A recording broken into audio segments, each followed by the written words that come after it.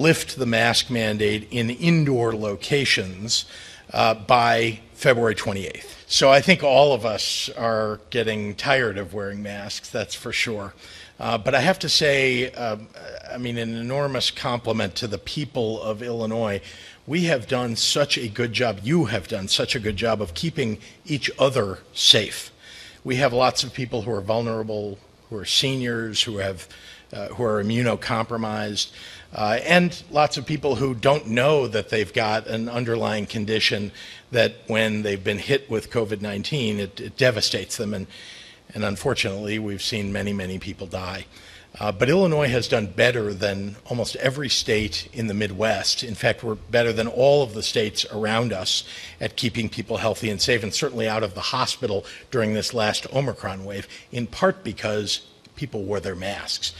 So my intention is, as we've seen these numbers peak at about 7,400 hospitalizations and heading downward significantly, we're now, I think, under 2,500 hospitalizations, so that's almost a third of where we were at the peak, and heading even further downward, to lift the mask mandate in indoor locations by February 28th.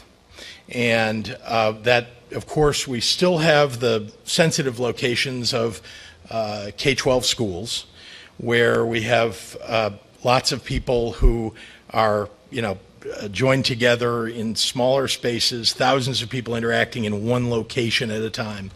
And so that's something that will come weeks hence. But very importantly, things are getting better across the state of Illinois, and that's really a credit to leaders across the state, but really to the people of Illinois.